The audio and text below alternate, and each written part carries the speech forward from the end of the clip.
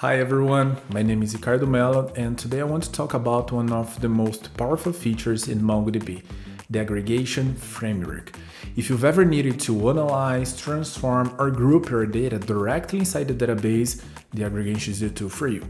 But what is exactly an aggregation? What is a pipeline? Well, the idea is pretty simple, and we can compare it to something many Java developers already know: strings. Take this example. Imagine we have a list of names. With strings, we can map them to lowercase, filter only one, then one starts with the letter A, remove duplicates, and finally count them. And if you notice it, each step, each stage transforms the data and passes to the next one. That is the essence of a pipeline, and MongoDB works in a very similar way. So aggregation is a sequence of stages where each step processes the data and sends the results to the next stage. One stage can filter documents, the next can group them, the another can sort the results or projects, okay? And the cool part is that MongoDB has many different stages you can combine to build exactly the results you need. Let's go through some examples.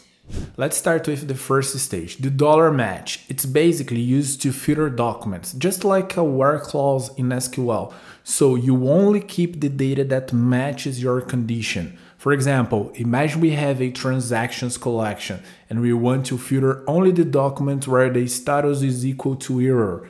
When we run this, the result will include only those transactions that match this condition. Another useful stage is $count. As the name suggests, it simply counts the number of documents that made it through the pipeline. In our transaction example, we could add a $count at the end to see how many documents have the status error and retrieve just these documents. And next we have $group.